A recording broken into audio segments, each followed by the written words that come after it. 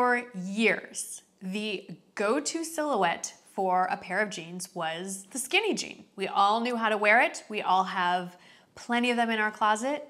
And then not too long ago, some Gen Z influencer announced to the world that skinny jeans are dead and left the rest of us scrambling. Well, I am here to tell you that skinny jeans are not dead, and you can wear them with confidence now and for years to come.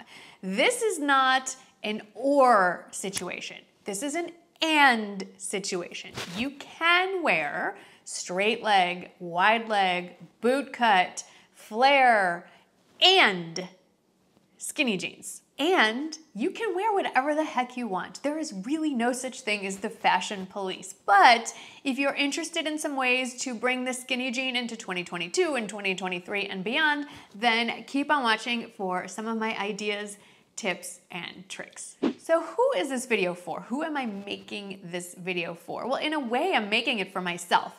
I am speaking about the ways I prefer to wear skinny jeans, and I'm talking to women who have a similar style of fashion to me. I am talking about the women who want real outfits for real life situations, who aren't going into a corporate office, who aren't looking to be the latest, most trendiest person, but you want to be pretty much up to date. You're not necessarily looking for edgy street style. You want to wear something you're going to feel comfortable with in your everyday situations, whether it's going to the grocery store, volunteering at your kid's school, meeting friends for lunch or dinner, those sorts of casual everyday situations.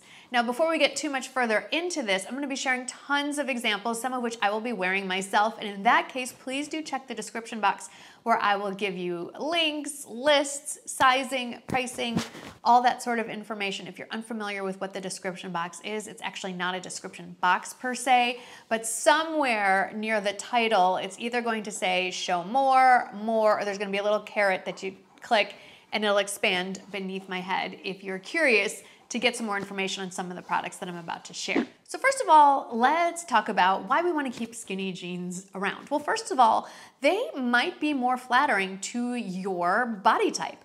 They're also generally preferable to petite women because there's less fabric to fight with. You also might want to keep them around in your outfit rotation because they're just easier to wear. Let's face it, when you put on a pair of skinny jeans, you don't have to go through a whole weird formula to figure out what shoes, what length, cropped, not cropped, what top. Straight jeans, I'm talking to you. Skinny jeans go with all the things. They're also a great alternative to leggings, another closet staple for those of us that like casual everyday wear. But sometimes leggings just aren't gonna work for you. Maybe you want or you need pockets. That pocket placement on the rear end can be very helpful for certain rear ends like mine. And also, let's face it, jeans give a little more coverage to your private parts. They're not quite as on display in a pair of jeans versus a pair of leggings. And then there's also situational necessity. Sometimes a pair of skinny jeans just work more. Case in point, if you need to actually wear rain boots or knee-high boots for a certain situation, you can't tuck a pair of bootleg jeans into a pair of knee-high rain boots. So there are reasons for keeping them around. So let's get to the actual jeans themselves. What should we be looking for? Well, right now, dark wash is better. Black is probably even better, especially if you're thinking of using them as a swap out for leggings, because generally speaking, when we wear leggings, we tend to wear black leggings. So that's an easy swap. Black leggings, black jeans. But if you don't want to go that route, then just darker wash is best. This one is hard for me to admit. I will admit when I'm wrong, but generally speaking, I've come to the conclusion at 49 years and almost 9 months old that distressed jeans might not be ideal for my age group. I'm not about to get rid of all of my distressed jeans, but as I am purchasing new pairs, I am choosing those that are not distressed. Now, a raw hem, that's a different story. I'm still good with that, but I'm talking about artfully placed holes around your knees, your rear end, etc. Let's avoid those for this kind of skinny jean look. Rise is also something that is a little controversial, and what I am giving my opinion, which is all I'm doing, or sharing some tips, I'm talking to people who fall in the middle of the bell curve. There's always going to be exceptions and there's always going to be extremes. If you know me from previous videos, you know I'm not someone who likes extremes. I like living in the middle of the bell curve. So generally speaking, skinny jeans right now, you are looking at a mid-rise to a mid to high, like a middle high rise, not an actual high rise and not an actual low rise. And yes, stores are now starting to show low-rise jeans. Ugh, okay.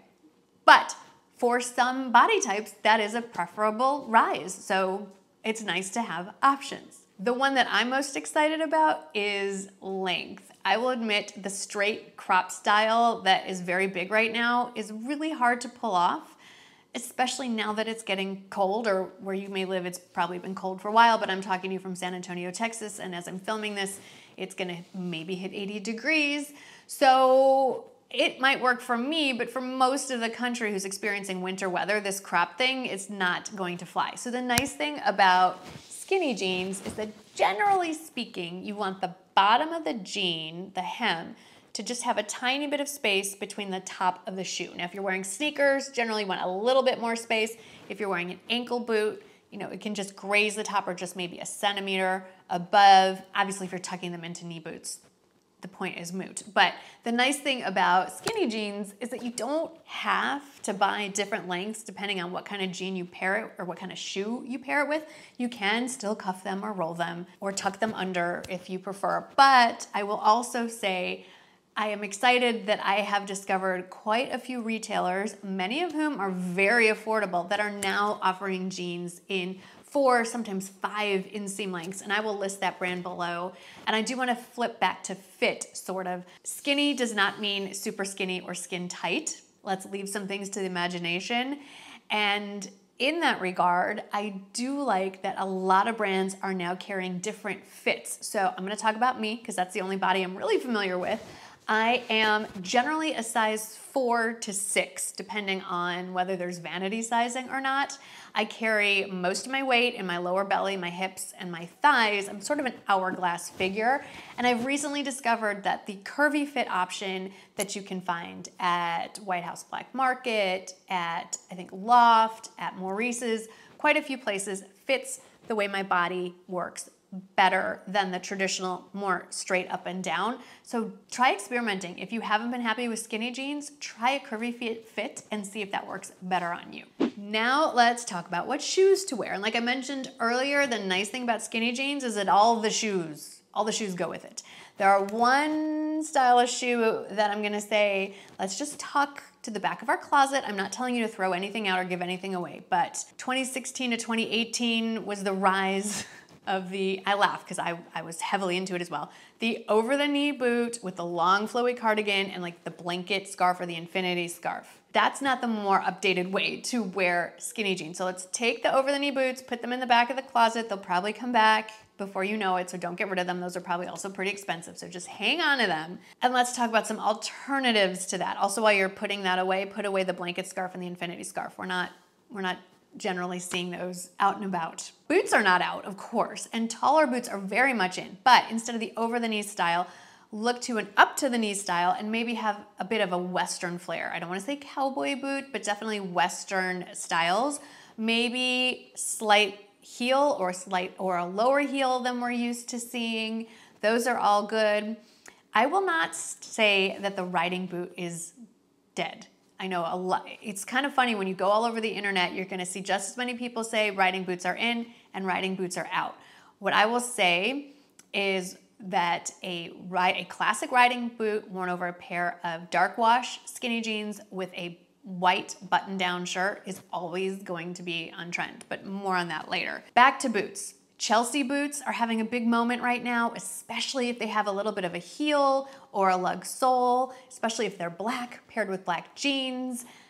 If you want to make your legs look way longer and thinner than they are, black jeans with black shoes, whether it's ankle boots, knee-high boots, Chelsea boots, that is definitely going to give the illusion of much longer, slimmer legs. So Chelsea boots are really big. Sneakers are always going to work. They're sort of the staple of the everyday running around mom outfit. Again, the trick to keeping them on trend is to make sure there is some separation, just a little bit. We don't want you to freeze between the bottom of your jeans and the top of the sneakers, and make sure you're wearing no-show socks with those sneakers.